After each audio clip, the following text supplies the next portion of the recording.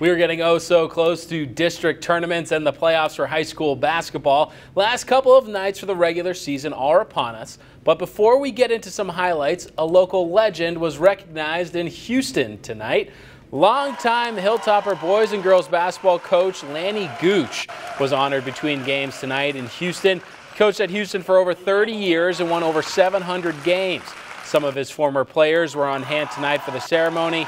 He received a plaque, and the new trophy case at Houston was dedicated to Coach Gooch's dedication to Houston High School. And after receiving his plaque, he had a few words for the Houston crowd.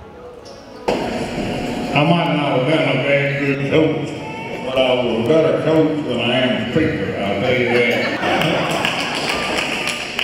Anyway, I thank you everyone for all you've done for me and my family. Thank you so much. All right, let's see if the Toppers did Coach Gooch proud against Starkville Christian. One of the first plays of the game, Drake Davis went up top to Mike White. Alley-oop. Got to see that one in slow motion replay. We don't get alley-oops all the time. Here we go. And look at him grab it one-handed out of the air, flushed. That play may top them all. Get it, Toppers? All right. Later in the first quarter, Red Parker, great find inside to CJ Gaston for the lay-in. Next possession, Parker got the steal, and he likes to play above the rim as well. 2 dunks and 1 highlight. We love Houston tonight, baby. Toppers roll on to victory, 66-51. Let's check out the girls' game. Houston was up 8 at halftime, but the Cougars started out strong.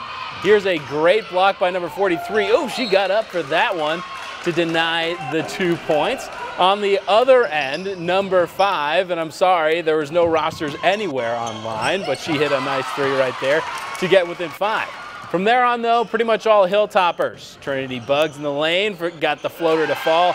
They go on to win big in this one as well, 56-38. Up the road in Ingomar, a Union County showdown between the Bulldogs and the Falcons. And I feel like I say this quite often, it was all Ingomar early. Katie Beth Hall dialing it up from downtown, and the connection was crystal clear. Swish. Hall on the fast break now, toss it up to Macy Pfeiffer, and Pfeiffer does the rest, laid it up and in for 2 points. And here's another Hall to Pfeiffer connection. This time Pfeiffer was roaming the perimeter, and that's good from downtown. Ingomar goes on to win. That's their season finale, 62-41. New Albany to play at West Union.